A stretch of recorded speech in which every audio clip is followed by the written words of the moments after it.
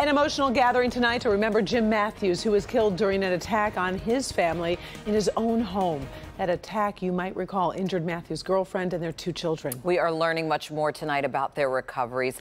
Our Jacqueline Francis is live in Chesterfield Township tonight, where a vigil in his honor just ended a little while ago. Jacqueline? A week has passed, and there's still really no wrapping your head around this tragedy. Tonight's vigil paid tribute to the late Jim Matthews, who was stabbed to death inside his home. It was also a time to pray for his longtime girlfriend and their 2 young kids who were victims in the brutal attack. Amazing grace. As the sun set, family and close friends paid tribute to the late Jim Matthews. He loved life. He was very meek. He was very mild-mannered.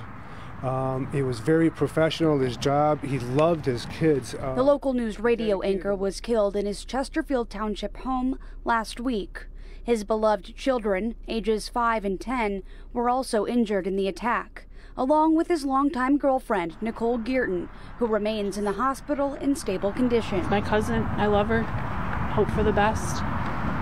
What's yet to come. As for the children, the 5-year-old girl is home with family. Playful 5-year-old that she is, like nothing's ever happened. She's doing wonderful. While Matthew's 10-year-old son is in the hospital recovering from an 8-hour surgery. His eyes move when they ask him to look both ways. They ask him to lift his left and right side, and he's doing it. Every little step has been an amazing improvement. The family believes the boy was tied up and beaten after trying to protect his father. He's a brave little boy, and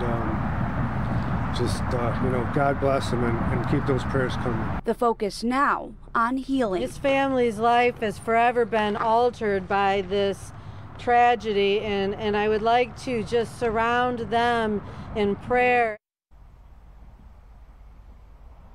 A GoFundMe has been created to help support Jim Matthews' children. You can find a link to that on our website, clickondetroit.com. Reporting live in Chesterfield Township, I'm Jacqueline Francis, Local 4. And Jacqueline, what is the latest on the suspect in this case? Earlier this week, 55-year-old Arthur Williamson was charged in the stabbing death of Jim Matthews. He was also charged with injuring those family members. Prosecutors haven't said much on the nature of their relationship, but they did say that Williamson was a guest inside their home. All right, Jacqueline, we appreciate it. Thank you very much.